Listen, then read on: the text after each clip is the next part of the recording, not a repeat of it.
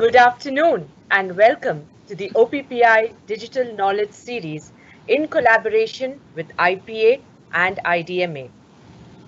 Wise men say the future belongs to those who learn more skills and combine them in creative ways. The future is not what it was. It is no longer the big beating the small. It's all about the fast beating the slow. The future of business is all about reinventing oneself and adapting and responding to the changing business dynamics. We live in a data-driven world that requires digital dexterity and customer-first innovation. It's all about a robust digital agenda and, of course, prioritization of building digital capabilities within the organization. Easier said than done. So, where do these organizations begin as they embark on this digital roller coaster ride? How will these capabilities and skill sets be created? Today's webinar attempts to throw light on some of these topics and looks to explore the opportunities as we as an industry aim to respond better and faster to the expectations of our patients. To set the context of today's webinar, may I invite Anandram Narsimhan, Managing Director, Merck Specialties Private Limited, to address us. Over to you, Anand. Good afternoon, everyone. A very, very warm welcome to you. Thank you, Bhavna. And it is my pleasure to welcome all of the participants who have registered. Over 400 plus participants have registered for this OPPI Digital Knowledge Series. In fact, the timing is just right as lockdown is easing and different parts of the country.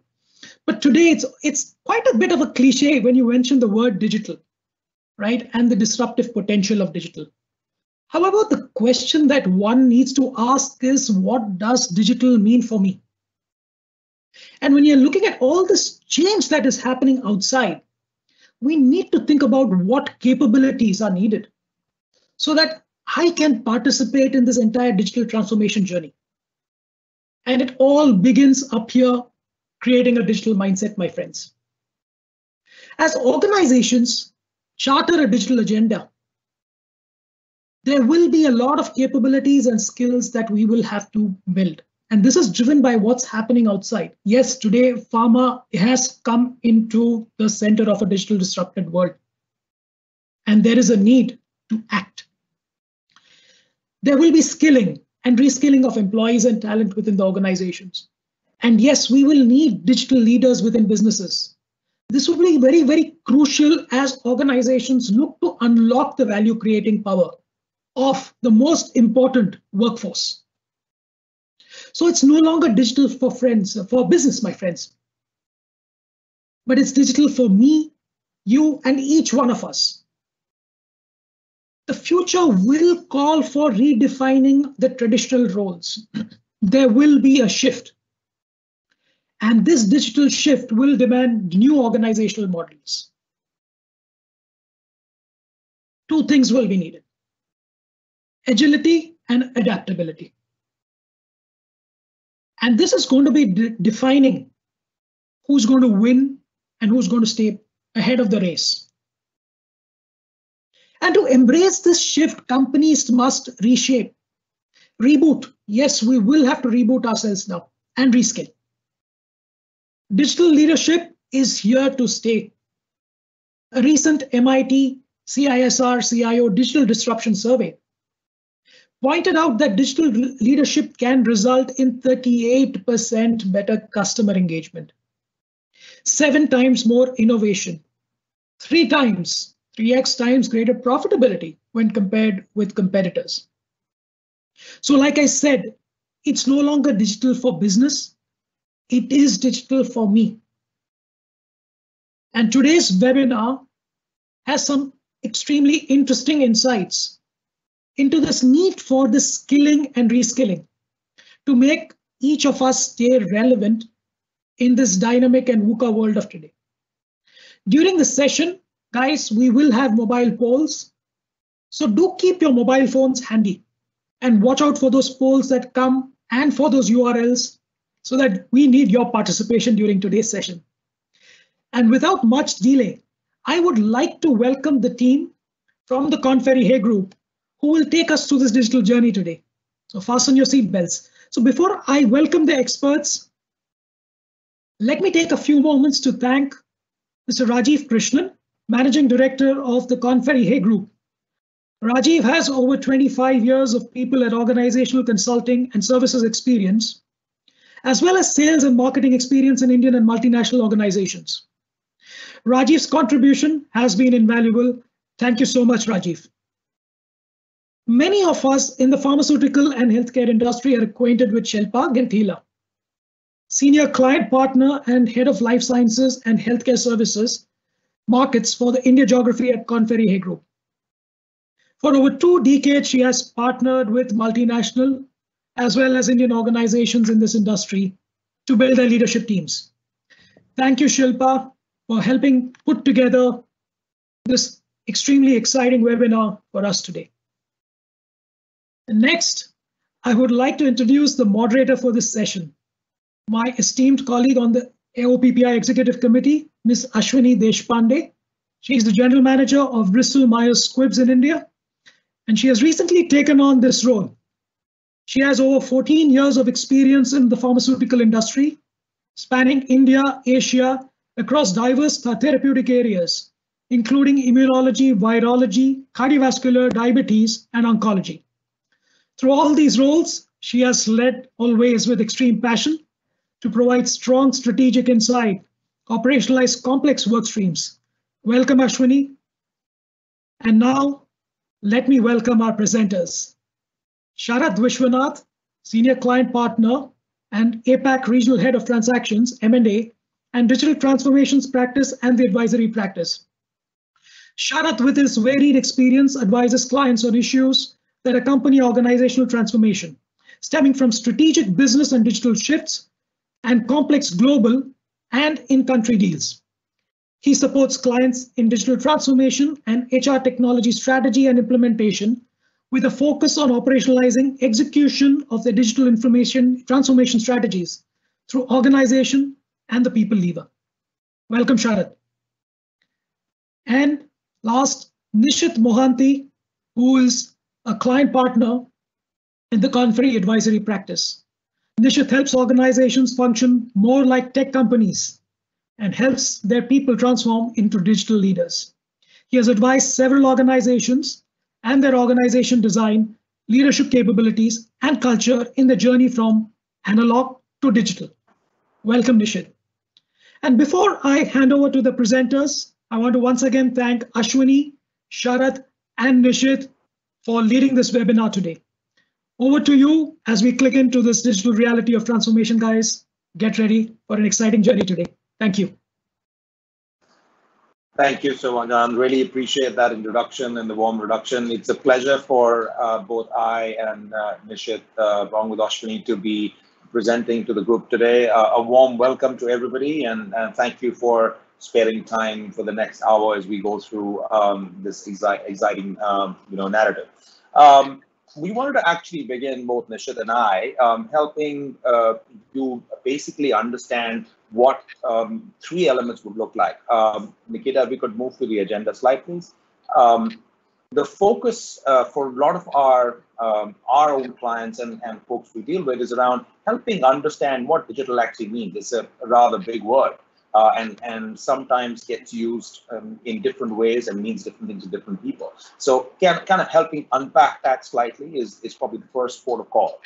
Then we want to move on and looking at some of the elements which will be important in understanding what, if you know what you want to do in digital transformation and you have clarity on that, what are the elements which will be required to build, as Anand very rightly put it, digital for the masses, the democratization of digital, which is very, very important in today's day and age. And finally, kind of sharing basis these 2 frames, a real client success story where this is actually being done and how. So that kind of brings it to life. We will be, as I mentioned, looping in with you to get audience reactions and inputs on the participant reactions, specifically some of these elements. So be ready with your mobile phones.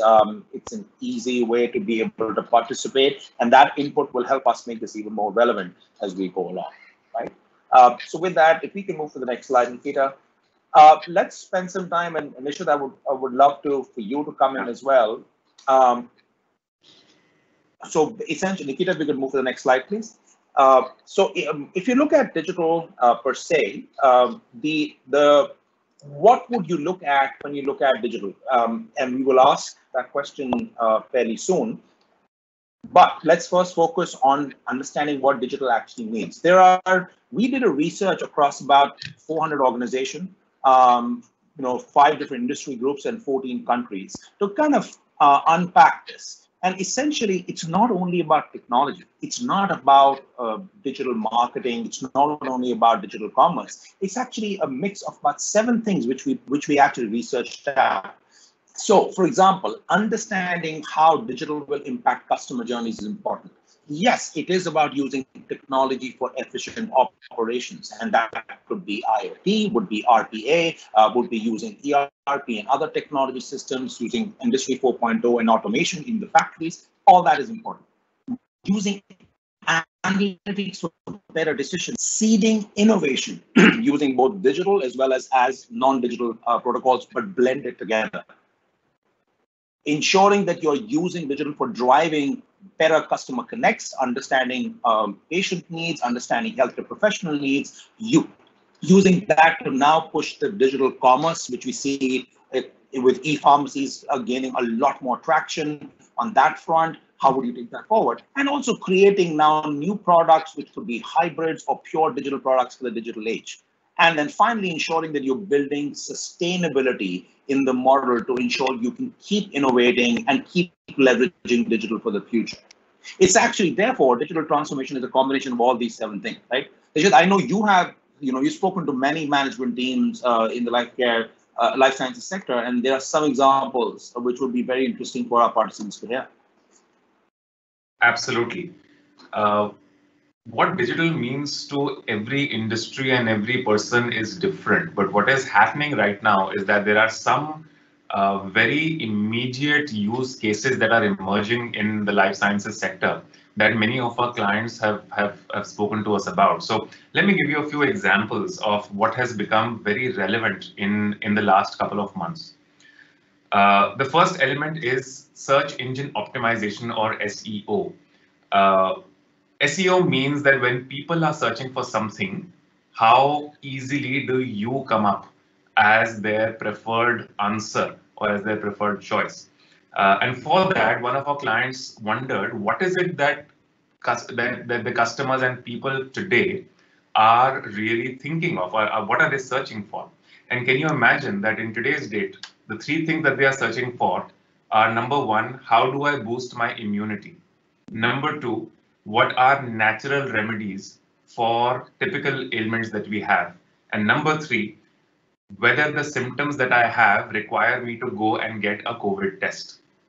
So the point here is, today more than ever, people are logging onto the internet and asking questions that in some way relate back to you. And if your organization and your team has not optimized what that search string leaves, then you are leaving a lot of opportunity on the table. This also brings us to this concept of e-pharmacies. Now, many years back, if you had to bank, you had to go to the bank. But today, if you have to buy medicines, you pretty much still have to go to a doctor, and you still have to go to a pharmacy. We know that there are challenges today of e-pharmacies not being able to fulfill large orders or having longer wait times.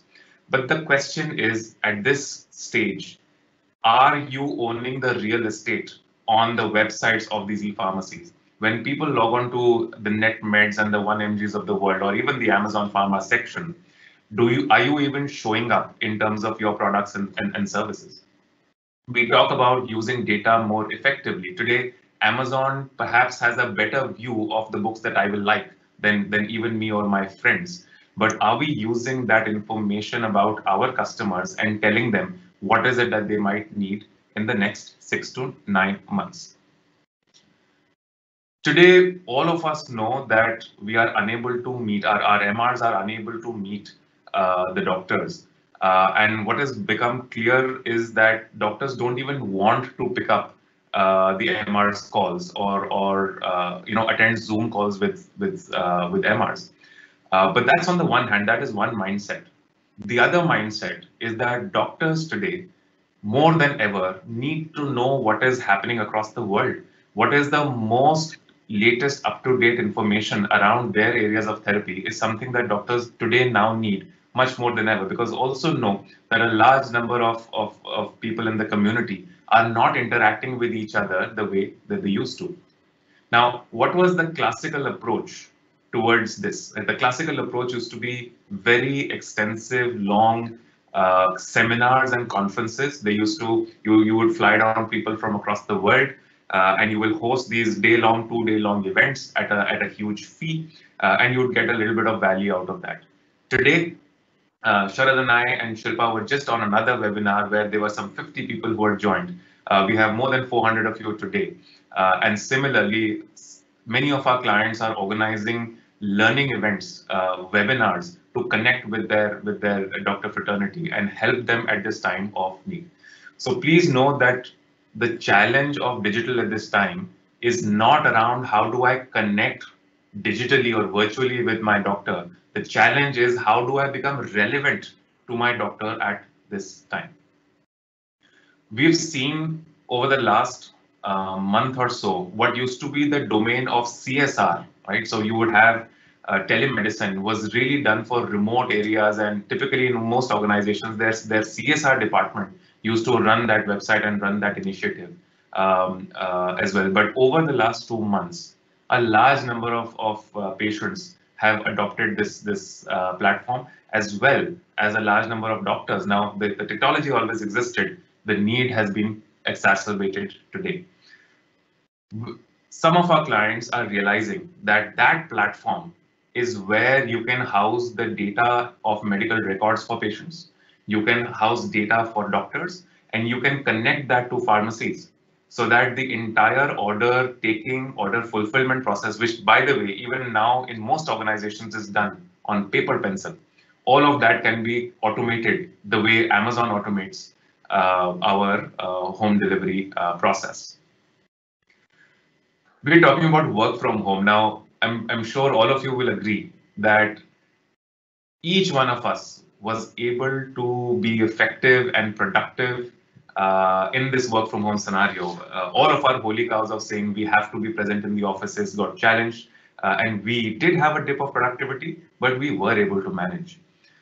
The point here is that those organizations where in the entire processes, be it a finance process or an HR process or a supply chain process, those processes that had a human element in the middle, those companies or those processes have not been able to be effectively done at work from home. If the process was entirely automated and seamless, it was a lot easier to do that. Many of you would have heard of situations where one of your senior executives is complaining that he or she is using the Airtel 4G dongle or a mobile as a hotspot, and some of the SAP applications, the heavier ones, are not loading up, and he's unable to either create order fulfillment or approve certain things that need to be done on the system. So the point here is, when it comes to corporate staff, a large amount, perhaps 90% of the work or even 95% of the work can be automated. We have to remove the human element from that process. It can be done very easily. You don't need to boil the ocean, and it needs to be done now. Some of our clients where a large part of automation was already existing experienced less than 5% of dip in their productivity. Which brings us back to the last point of factory level automation. Now, we do know that in the factory, if you're working with a factory machine, you can't typically work from home. However, one of our clients, their factory is in the Union Territory of Dadri, and most of their senior level employees either came from Gujarat, which has a large number of cases, or from Maharashtra, which also has a large number of cases. And the local factory level staff there and even the city did not want people to come from outside into their city, because this city has very few. I think they had only 15 cases till a few weeks back. So they actually were able to operate the entire factory with about 25% of the staff. And this happened because a lot of the factory level automation had already been implemented before the lockdown was announced. They experienced about 20 to 25% dip in the month of March and almost 0% productivity dip in the month of April. So bringing this back here, digital does not only mean Amazon and Flipkart. Digital can mean very different things to parts of your businesses. Uh, it can be as simple as owning some website space on an e-pharmacy and coming up on a search engine, to connecting and being relevant to the medical community today, to connecting platforms that we know different stakeholders use, and of course working from home, whether it is for corporate staff and for factory level staff. We do submit that not all of these are as easy. Some of these, like the first two or three, can be very easily done. Factory level automation is the one that takes the maximum amount of time to ensure and to turn around. But a lot can be done right now as we speak. Great points, Nishith. And I think, so what's important to understand what I'm hearing you say is, fundamentally, first, we unpack and look at 7 different areas in which digital will work in organization, from customer journeys to analytics to automation to innovation to e-commerce. What it also tells you that every single one of us, the point which Anand is making, is in some shape or form either impacting or ensuring that we are going down this digital journey path, which therefore puts the onus on us and in some cases pressure on us, but therefore be fully digitally capable as well. This isn't the responsibility of one function or the CEO or the CIO or the CDO or for that matter just the head of digital marketing, for example. It is important for every single one of us. And the MR example with healthcare professionals is a classic example where we know the interaction will shift, right? So with that, let's kind of jump into a kind of audience poll. We want to hear from you. If we can move to the next slide, what we're going to ask you to go to menti.com. That's www.menti.com. You just have to enter the code there, which is 798294. I will repeat, you have to all pull out your mobiles and go to menti.com, and you have to enter the code 798294. And there you will see a set of questions. We have listed these 7 areas out, which we just spoke of. You got to pick the top 3 which you think are priorities in your organization. And then as a next poll, we'll go to the most important one. I'll repeat again, you all have to pull out your phones and go to www.menti.com, enter the code 798294. There we go. So we are real-time seeing results emerging from your poll.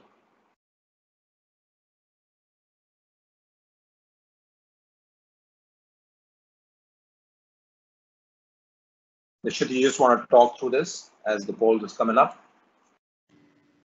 Yeah. Classically, in our industry, we have perhaps been laggards when it comes to digital. I think a large part of digital was really automation, and a lot of automation was really US FDA directed. So that we don't get our 483 letters, we try to ensure that the entire process is well documented and automated, and it really served us well in at the R&D and manufacturing sites. But today's context is not really led by US FDA. It is led by our customers wanting to engage with us differently, and therefore we are finding that it's not about programmatically driving innovation or e-commerce as much as the fact that we have to reimagine the entire customer journey. Yeah. Today, everything that a patient does is on paper, and he or she goes to different people um, who don't talk to each other, and there is no central record or history or future or insight around what is really happening. And this entire process is entirely disjointed. Today, you call up a bank, and the bank knows you and knows what are the 5 last things that you did, and knows how important your time is and what you're likely asking for. But when you walk into a pharmacy today, or when you walk into most hospitals, they don't even know who you are. I think that's a great call out, Nishith. And I think what you're seeing so first of all, you are all very clearly understanding and seeing that there are 7 facets to this problem, right? And how you unpack it. But what you're also seeing very clearly is if you look at focus on customer, looking at digital technologies for efficient operations, and then using data analytics. These are clearly emerging as big focus areas in the organizations you're a part of. And that's actually quite in line with what we are seeing as well. Some aspects which we are seeing more trend lines on emerge is actually on innovation, because innovation is so key, especially for the life sciences sector. And folks are looking at using the same DNA and thinking to imbibe into how they drive innovation in looking at molecules, looking at new delivery systems, but always anchored with what's happening with customers, your patients, the healthcare professionals, and all the intermediaries you deal with. Right now, why is this important?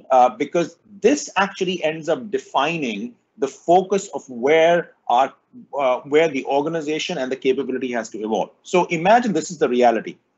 To implement this, fundamentally speaking, you will have to focus on building a set of capabilities, and it has to be uniform in some levels and then more heightened in others. What's important to understand is that capability development is not about learning alone. It's about 2 or 3 things. It's about ensuring that you're shifting the way you think. It's ensuring that you're applying what you're doing in real time, and actually speaking, ensuring that you have the confidence to operate in the digital space with the right set of stakeholders so that you have enough knowledge. So literacy, which is what a lot of folks focus on, is not enough. And we'll come to that as the next piece. Nikita, if we could actually move, we can skip the next mentee in the interest of time. Let's move to the next frame itself.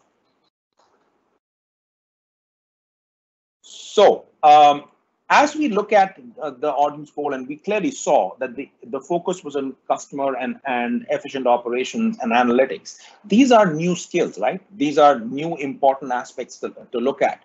Therefore, our clear hypothesis, having spoken to more than, I think, 100 management teams in the past 2 months and in the past few years, and all our research is telling you that this time is actually both an opportunity and an imperative for all employees to reinvent and reskill themselves. We are continuously hearing that what I thought I had 2 years for, I actually have 9 months for. What I thought I had 12 months for to execute on the digital agenda, I actually have 3 to 6 months for, right? And that applies because that pressure is actually growing, and it's coming from the customer side, which you all called out as being critical, or it's coming from the operations and efficiency side, which again you called out to be critical.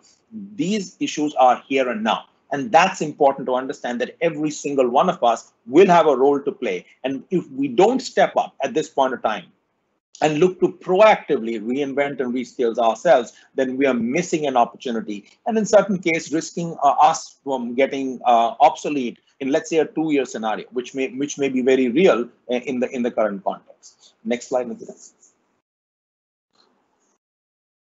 Right. So now, having understood that, you may ask from an organization perspective and a personal perspective, how do I approach this? So this is another simple way of looking at it. We had research saying what categories of talent are required, especially in the life sciences sector, from a future perspective, right? And current state. Because remember, it's an amalgamation of both. You will not suddenly become a fully technology company. You'll still be core and true to the mission you are driving in terms of patient care and innovation and better health for all. That therefore brings us to 5 areas.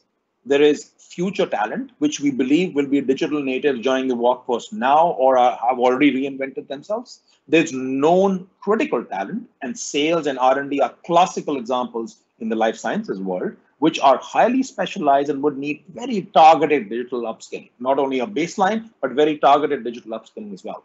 Then there is new critical talent, which we know we need new skills for, which could be hybrid between, let's say, aspects around deep technical life sciences and digital aspects. And we were talking about this with an R&D head of a pharma firm, which said that today, as much as I need my biochemists and biotechnologies and chemists, I also need smart data analytics, because my modeling is equally important as compared to discovering new molecules the way I'm going about it. So both are actually working together, and that's a new critical skill as well, which you would need to look at. And then there is the base and the fundamental of the engine, which is the high volume typical resources which we need, be it in supply chain, enabling function, support staff, and the core professionals, which we also need to run. So this is not about picking spots or creating silos. It is actually about understanding that all of these 5 segments are going to be critical to play, but who plays what role and to what degree on the digital skilling side will vary, number one.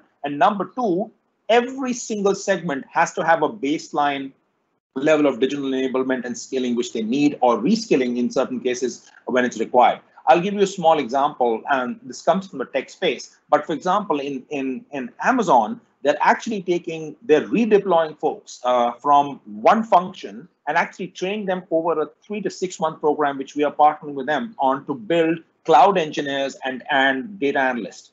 And it's being redeployed from one function to a completely new function on tech, right? If that can be done, absolutely, so can we in life sciences. Look at how we have moved in life sciences to a more digital world of interacting with our healthcare professionals. Continued factory production is 25% at 25% capacity, which Nishith talked about. So absolutely, this use case has been proven within life science and out science, and we need to focus on taking this forward. Next slide, please. Right. So we want to go back to you on the mindset. We want to go back to you and kind of share, therefore, the frame of what will result in building this capability, right? Nishith, I know you have kind of looked at this pretty closely, especially coming from a mindset and confidence perspective. You want to walk us through the frame, and then we kind of bring in some examples here? Yeah, whenever we talk about digital skills, the frame that we always think of is, what do I need to learn? So do I need to learn how to have an engaging conversation with a medical professional? Do I need to learn how I create culture within the organization when people are not coming to the office, right? So if all of us really think about skills that we need to learn, or techniques that we need to learn, and essentially, everything from knowing how to set up a Zoom call and managing it effectively to how do you build culture in a remote organization. All of this essentially has elements of skills. The good news here is that these skills we have already adopted in our personal lives. This is how we engage with technology in our personal lives. It's easy for us to translate that to our professional lives, and whether it is HBR or it is any other source of your literature that you have today, there is a lot of insight around what skills do we need today to become more digitally conversant with our employees, with our customers, with our talent, with our stakeholders, and what have you. Digital literacy, however, is just the baseline element of what we need. On top of that is this element that we call digital confidence. Now, digital confidence needs a lot more. It needs you to be able to try something new and feel confident in being able to do it. So, for example, can you run 3 experiments on using data more effectively? Whether it is data for your employees or for your customers or for your drugs, can you try 3 experiments that give you a different result and table those results over the next 2 weeks or so in front of your leadership team? Can you create 2 or 3 hypotheses on what new talent models that you will need, or engagement models that you will need, and what your organization can start funding today to become more relevant in the post-COVID world? Now, all of this will not happen only if you are digitally literate. It will happen if you have the confidence to try something new, to take a little bit of risk, and to demonstrate that something has happened. A note to organizations and leaders: you have to create an environment that is safe for people to try new things, that is safe for people to have a few quote unquote failures, which is making an experiment and not getting the result that you wanted. We, however, do know that we are a highly regulated industry, and therefore we can't break the rules. But within the rules, there is an infinite amount of thinking and experimentation that we can do around all the 7 areas that we talked about to begin with. Which finally brings us to the most critical element, which is that of mindset. Now, the digital world is not the analog world done on computers. It is a fundamentally different world. And that requires us to think differently in terms of our mindset. So examples of mindset is, we know that we will have many small bets that we'll make. Not all of them will succeed. In the analog world, we know the business model that works and we always try and drive results. But in the digital world, if you were a startup and if you were to think like a startup, 99% of the things that they do fail. So their DNA is essentially keep trying small things and seeing what works and building on that small success and then scaling it into a new business model. So our mindset is not to do what already exists. It is try something new, go back to the drawing board and see what works on the ground and scale that further up. Sharad? Well said, Nishith. And I think, what's important to understand that if you are focusing as an individual, as a leader, or as a CEO of a firm on these 3 aspects, focusing on ensuring that that every single person gets the baseline on literacy, which is important, the foundation, but is able to build confidence and mindset. So I'll give you a couple of examples to bring this to life, right? So we can share this with public, but for example, we work with Unilever globally a lot. The core focus of Unilever in this time has become to ensure that they transform their sales using analytics. They were doing a small experiment in ensuring that they could run a specific analytics model to tell for each Kirana store or store what should the SKUs be and what the structure should be. Each category used to have 5 sales reps go down to that particular store. They shifted that model because of the current realities into saying, using that predictive model, they came back and said clearly what would be the SKU and the distribution you would need for all those 5 categories. And only one person was both trained and then was going to that particular store owner. That shift was done both on the base of helping them understand how to use the analytics data and then educate the store owner, but also gave them confidence to say this is better for you rather than an individual taking a call on what should be stocked on your shelf. This will ensure that your ROI is maximal. Right? That included all 3. Literacy included a shift in mindset for both the store owner as well as the sales rep, as well as the confidence for them to say, don't worry, one person can do 5 people's job as effectively, which they are accelerating, right? Now that's they've already done that for a pilot and they're accelerating this to a second level. Levers also has a Unilever Foundry, which is essentially a crucible for newer ideas out of the regional office in Singapore. Nishith, you want to just talk very briefly about that as well? Yeah.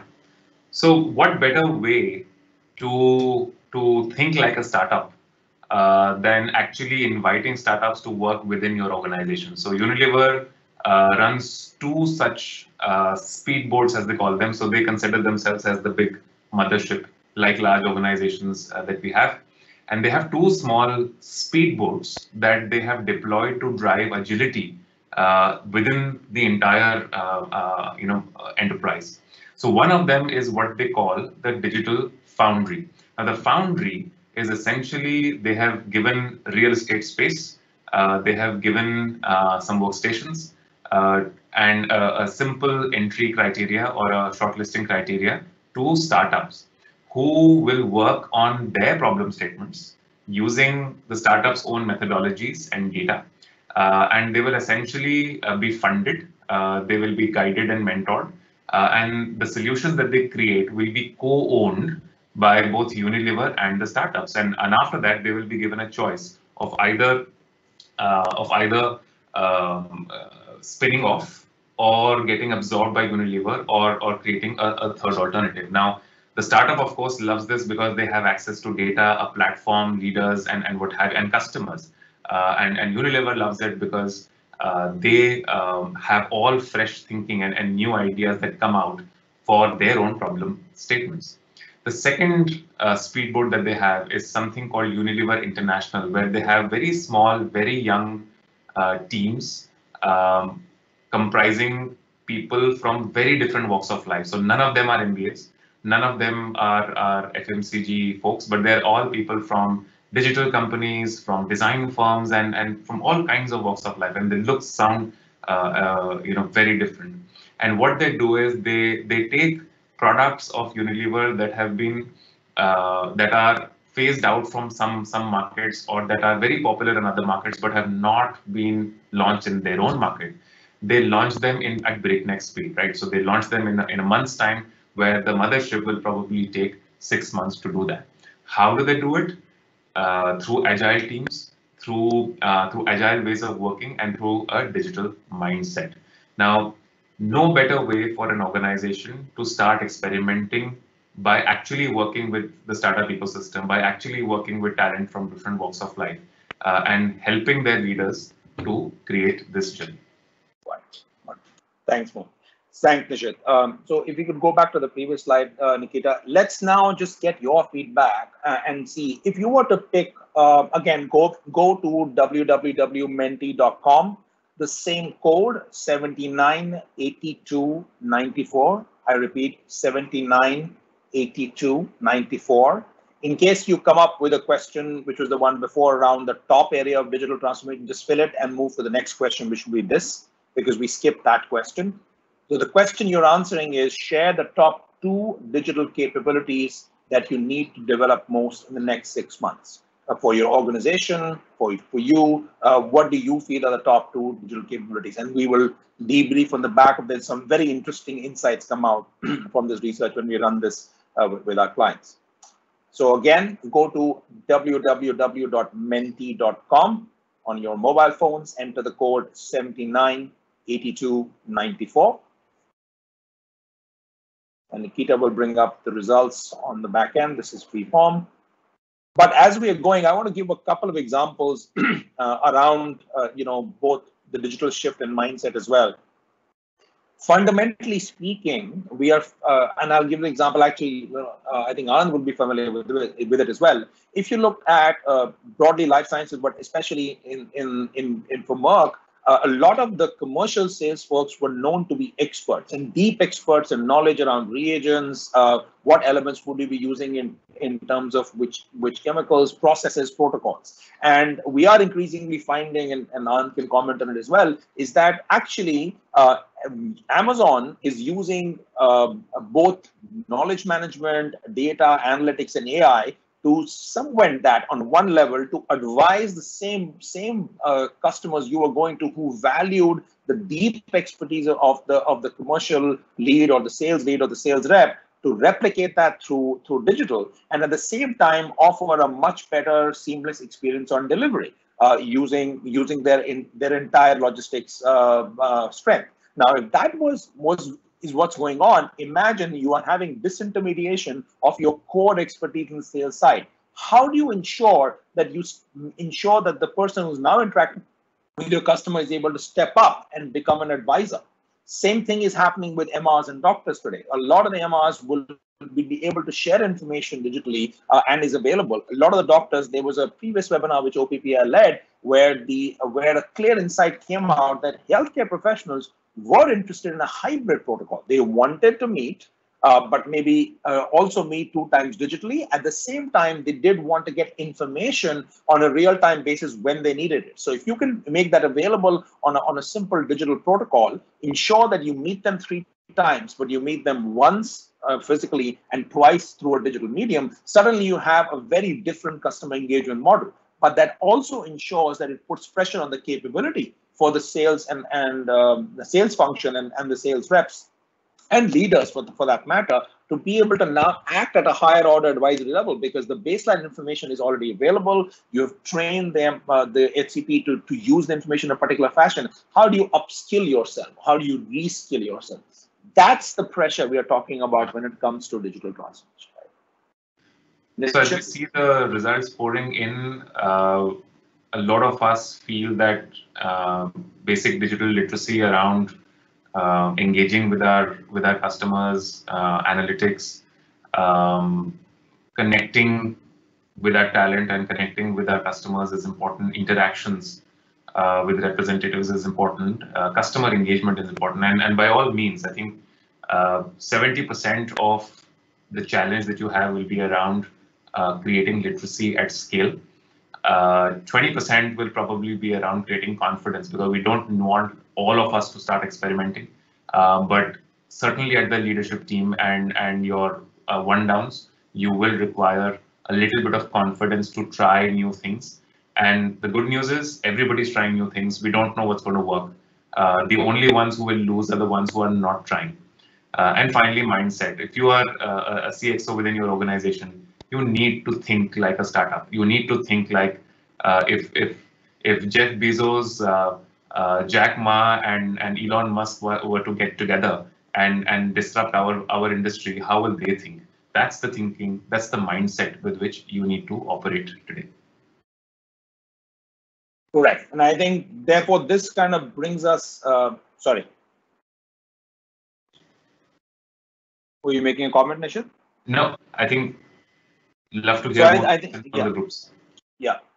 So I think what we will do is now we want to be respectful of time. We are slightly over, but we want to ensure we will close this with a live case where we were facing a similar challenge. Nikita, if you could go to slide 12, please, and then we'll go to slide 14 directly. But to share with you, essentially what was important is we had a situation, actually, interestingly, during COVID and pre-COVID, where essentially we had a life sciences client come to us and say that we are clearly feeling the degree of pressure in terms of shift which is required. So we have just been asked to accelerate some of the aspects around digitization now. There is immense pressure on the larger talent which we spoke of to be able to step up and start to engage with different parts of the organization and our customer groups in a more digital fashion. We want to have actually folks who are learning fairly quickly, do have the confidence to be able to have this conversation, as well as the mindset. And they said, but I need this for my entire population of 10,000 people in APAC. I need to ensure that I'm able to rapidly build and accelerate the shift at scale. But the key point was they had tried running this, I guess the digital shift campaign in a push mode, and they did not have much success, and a very limited success. In fact, the success was far beyond from what was being expected by stakeholders and customers. So they said, we need these 5 things to come out: a pull-led, employee-initiated, personalized, scalable, and a virtual and digitally enabled solution. So it should be in a way where every single individual understands what they need to build. They are doing enough to build from a pull perspective, and it's personalized so that it is something they feel is relevant to them and what's in it for them here and now. There were 2 aspects which we called out, which are very critical to understand. One is there has to be an adequate mix between learn and do. 50% learn, 50% do, which focuses on mindset and confidence. And the second is you have to ensure that you address the what's in it for them. So we applied and worked with them on using design thinking and what users actually want. So Nikita, if we could move to slide 14 directly, please. And what we did, 14, just before. Yeah. What we actually did is we used, basically the idea was to solve for it, to ensure that you build literacy, but you also address confidence and mindset. Because as you saw in the poll you just completed, most of the tilt, even from a personal and a leadership perspective, is around literacy. That's important, but actually that's not enough. And we see the success only comes from having the right mindset and confidence. So how do you build that? Now, if you put yourself in the heads of the user, the learner, which is what we did in this situation, across, and we run pilots across different systems around sales, R&D, and HR. You actually do user listening to understanding where are they when it comes to their digital capability. We've talked about specific personas for them. We built about 12 personas for different kinds of people in different functions because they learn differently, they think differently, their learning styles are different. And then on that basis, you design specific learning journeys which were very, very personalized and curated for them, because that creates a pull factor, right? And then it was loaded onto on a digital platform, which is gamified, very slick with UI, very similar to what you would end up using if you're using Facebook, or a very, very intuitive as well, right? And it was anchored in ensuring that you measured specific outcomes. So, for example, let me share with you what a journey would look like for the senior leaders we were working with, be on sales, sales, HR, or supply chain. And remember, this was being built for senior leaders, middle-level leaders, as well as entry-level resources. So it was pretty uniform, but being done at a different level, which was personalized. For example, in the senior leader perspective, some of the do elements was actually working with a set of startups outside, similar to what we were talking about in levers, and ensuring that you actually end up launching an initiative internally within the client to get to a particular outcome. It could be on better customer journeys, or better efficiency on cost, or ensuring that you are doing better in terms of outcomes from a client satisfaction perspective. And finally, we put together a reverse mentoring and a peer learning anchor so that they were able to get to a particular outcome. So the focus was on learning about data science. They went through a course on that. Yes, on AI and the workforce of the future 2.0, we went through an online webinar. Yes, learning from an external conversation with the CEO and HR of a startup company to get that perspective. That was the learn part, but there was an equal and important fraction of do. And in the peer learning, they were teaching, building digital confidence. In reverse mentoring, they were actually getting coached by someone who was junior or someone who could be more digitally sophisticated, building that confidence to learn and know that I had gaps. So that's how you kind of solve for in an actual real world setting at a scalable solution, which a lot of you must be wondering as well. I can see Ashwini receiving a large number of questions and raring to go. So Ashwini, with that, we'd love to hand over to you and ask your questions, please. Thank you, Nishith and Sharad. This has been a great presentation, and I do have tons of questions that have come in. So first, I'd like to start with which of the three is the hardest to build when it comes to confidence, digital confidence, when it comes to mindset, and when it comes to the third one, which was literacy. Yeah. So out of the three, which one is it? Yeah, that's a great question. And what we find is that literacy is the easiest to learn because I mean, when I think back, I did not have to teach my mom how to use Facebook or Uber or WhatsApp, right? She just learned it on her own. And all of us can learn what it takes to succeed in a digital world.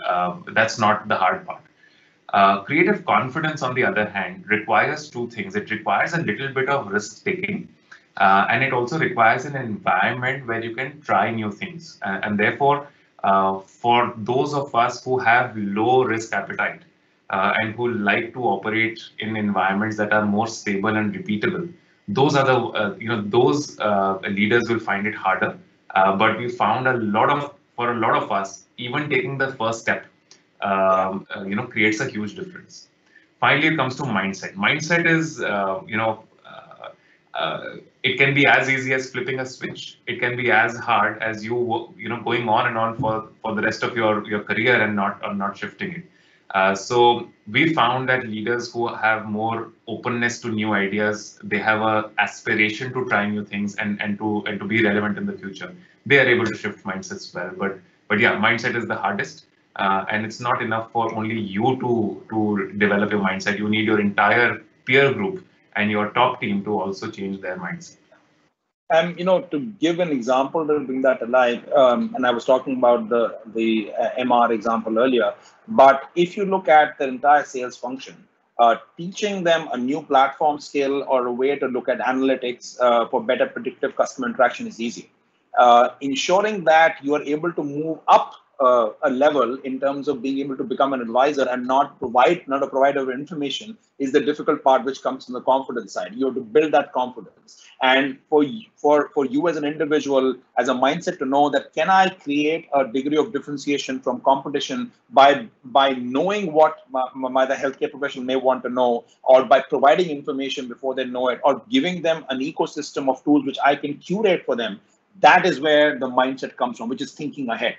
And that's important. Therefore, mindset is more difficult to build. You can react, but can you be proactive? Can you create something from what you have to service a healthcare professional in a different fashion, even though you're an MR? That's where mindset comes up. Great, thank you.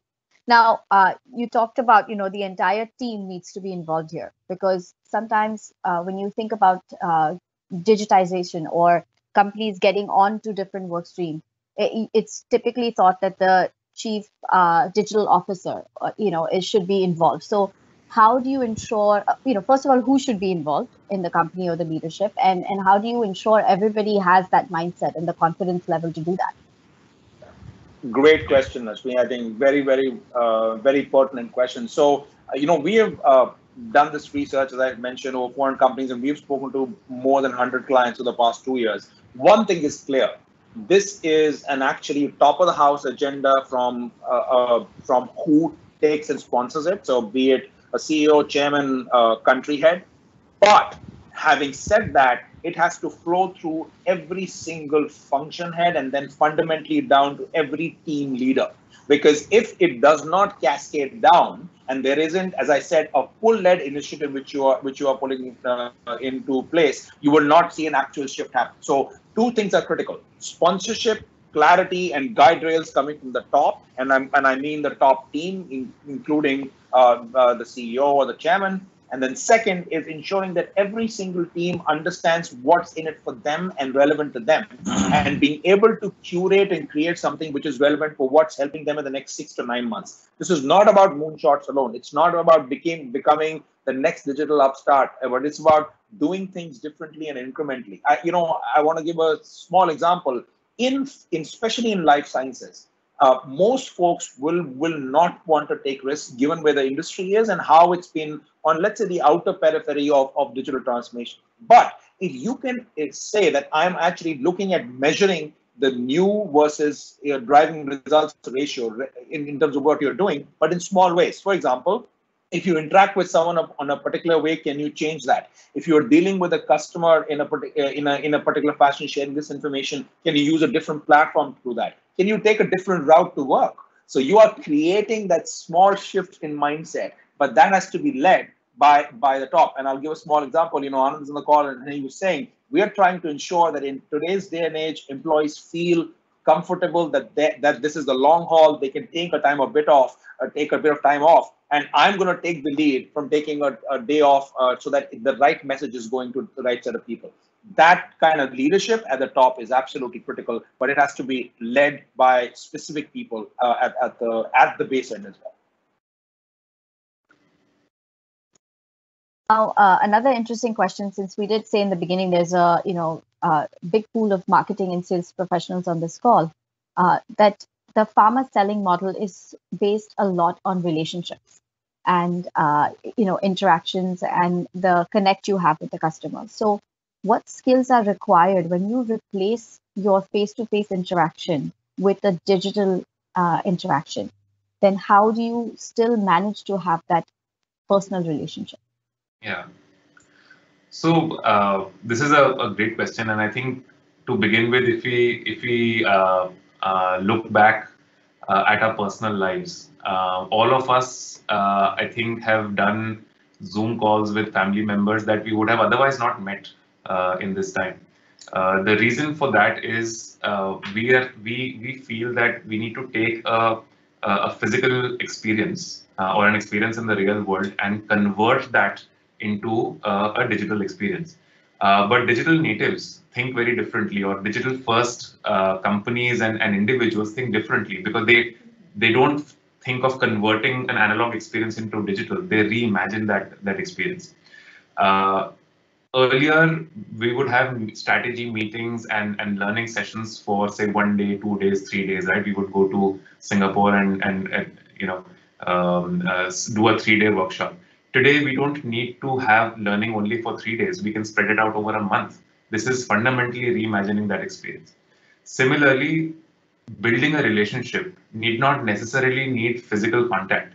Building a relationship, however, is not about connect only, it is about relevance. So the day we realize that our job is not to connect and engage with our customers only, it is to challenge, it is to coach, it is to be relevant, it is to help them succeed at their job. And remember, they are struggling even more than you are. Their jobs, they are in the firing line. They are more stressed and they are more hindered by what they're doing. So all I would say is ask yourself, how can you be relevant to that human being today? And if you are able to answer that question, virtual, no virtual, we will still be more relevant.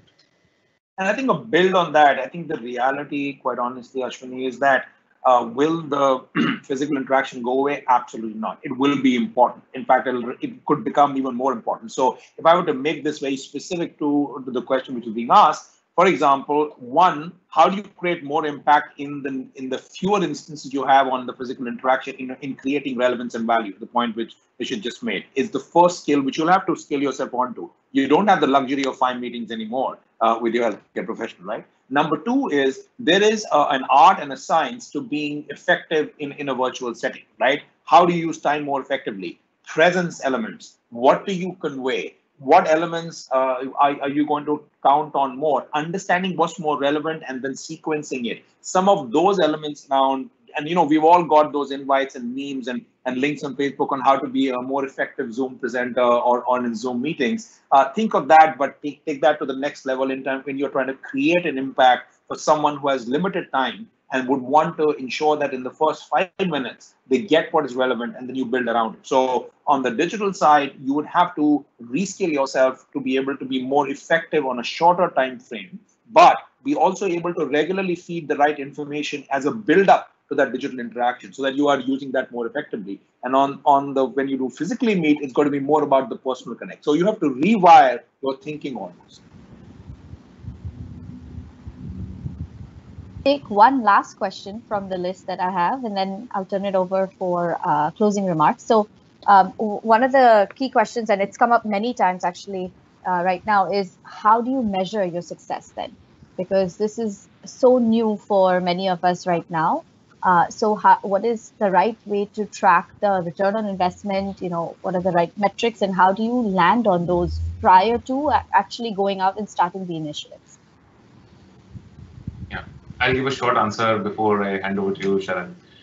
In the tech startup world, they rejected the earlier concept of business case. So business case used to be a 5-year projection of revenues and all sorts of mathematical magic used to be done to create a fictitious story that sounded very credible when you look at the numbers. In the tech startup world, they said, we don't want a business case, we want a use case. Bring me one human being, bring me one person who demonstrates using your product or using your idea in a new way. And what they started doing is they started video capturing it, right? So suddenly you're going from a business case to a use case. It's a story that you're creating, right? So in this time, it's too soon for us to start looking at organizational metrics and KPIs, etc. At this time, what matters is, are you seeing user stories or stories of success that are coming out from the experiments that you're doing? If you do 10 experiments, you will have 2 successes. That is what is going to be important, because as you go back into the rebound phase and reimagine phase, it is these stories that you will need to take and say, this is what happened, therefore this is what we need to build and scale in the organization. And I think the build on that is, as you rightly mentioned, a lot of folks will focus on ROI, and there are ways to look at, and that's actually very, very fundamental, that you look at ROI in an outcome and a business impact perspective. And to that point, to what Nishith just said, I'll give you an actual example of the client I was speaking of. being a global client, they were looking at this initiative in APAC to see what outcome would they make. So simple aspects such as, can I get one partnership with an external partner to improve my analytics capability for one segment of healthcare professionals? That was being measured over 6 to 9 months as the first use case or pilot. Aspect of saying how many folks are now actually having conversations on with the technology and cross silos on specific digital initiatives, that was being tracked to ensure. Of course, how many people who are participating in a particular platform and learning intervention, how they're applying it to their typical outcomes measured through regular KPIs is already measured. But specific use cases, to the point which Nishith talked about, linked to business outcomes, is what you need to start to measure to get to ROI. And it's not that challenging. For example, if you start to see a much more positive feedback coming from healthcare professionals on the way you have now developed a digital interaction program, you start to see an uptick of prescriptions and sales in that segment. That's the way you're measuring the effectiveness of your interaction as well. So there are ways to bake in KPIs over a 6 to 9 month period, but fundamentally, the way as you're going through this development piece, there should be small milestones of the do element, which I talked about, which actually can be measured, which is linked to ROI, and that's fundamental. Great. That's very helpful. So I got the green light to ask more questions. So I'm going to do that. One of the things that, we talked a lot about internal, right? So organization perspective, building capabilities inside. But now when it comes to some of the complex work streams, we will have to choose digital partners. So yes, what's the right way to make sure you have the right partner with you, with hopefully the same mindset, so that you can drive innovation together? I'll take a short stab at this. Go ahead. There are two parts or two kinds of problem statements that you may have. One problem statement may be a technical challenge, which means it's been done before. It's a no-brainer. It's essentially taking a best practice and kind of just deploying it, plugging and playing it. When it comes to that, choose a partner who's done it before, and choose a partner that already has something that you can plug and play with. Do not reinvent the wheel. On the other hand, you'd also need to work with partners who are working today with you to reimagine the future. And that's not a technical challenge. It is an adaptive challenge. You don't know what you don't know. And there you need people who are, our recommendation is people who are excited and hungry to actually shape the future as it comes along. And those are the partners that you need to work with today. Sharad? Yeah, but I'll build on that with an example. One of the common areas, first of all, our clear recommendation to every client is you cannot be the best of all. You can't be the best analytics, focus on your core, but on the digital side, you have to build an ecosystem play to the extent that there should be one person in the structure, which we actually say should be leading ecosystem partnerships, because without that, you will never be able to scale and accelerate as compared to especially competition, number one. Number two, let's take the area of analytics, right?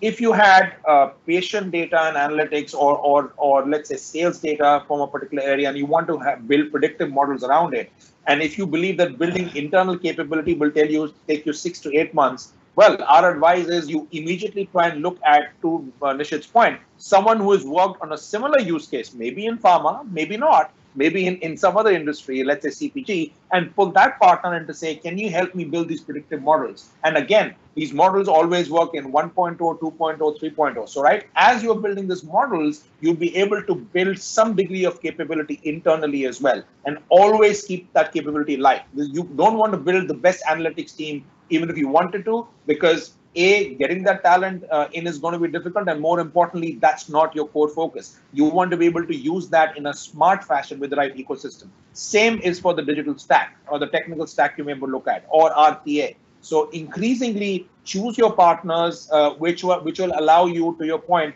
have alignment to how you're accelerating on the digital path, and some of them will actually help you jump, because you do not feel you have the capability, but bringing a partner in allowed you to get to a particular outcome, be it on cost save or a better customer outcome, or let's say the patient journey which you're redesigning.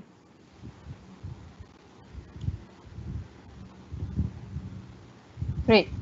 Now, I think this is something that's come up quite a bit. The next question, which is at this time, our healthcare professionals, the doctors, have a lot on their plates and on their minds. So when we are trying to reach out to them digitally, how do you make sure that there's a balance? And so we want to hear from you. What's your advice on trying to innovate, trying to try this out when there's so many other companies trying to do the same, but at the same time giving them the space that they need to focus on patients and to get their practices back and things like that? Great. I think a very great question. And I think I would come back to what we had applied when we worked with a client, which is user-led thinking, user-led design thinking. I think the same hat is put on by our sales professionals, and put yourself in the shoes of the healthcare. Right now, what's front and center for them? If right now front and center for them is to say, can I get back to revive or rebound from where I am currently? What are the elements I, as a person, can help them on in the current context, be it through a digital ecosystem where you're supplying information, or be it an interaction where I can help solve a problem they have?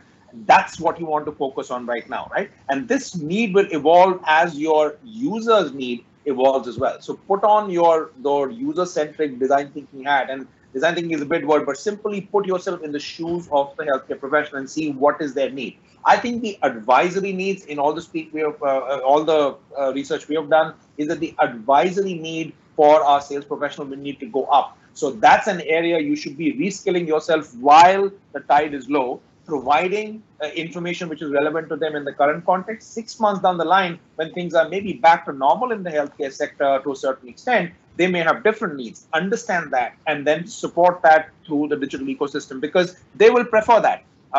What is also important is optimality. So relevance and optimality of how much I want to share is driven by the user. And you can always test that. That's where the relationship element would come in. When you physically meet them, ask them what you've been doing is right or wrong. How would you want to shift it? How can I help you be more successful? And how can I help you make your life easy? That's where I think the element starts to shift.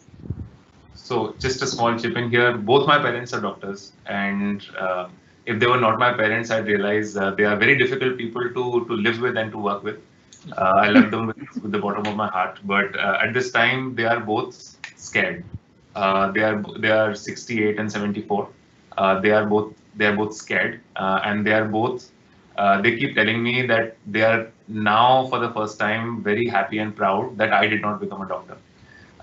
So anything that people can do to help them allay their frustration, their scare, and also tell them what other doctors are doing.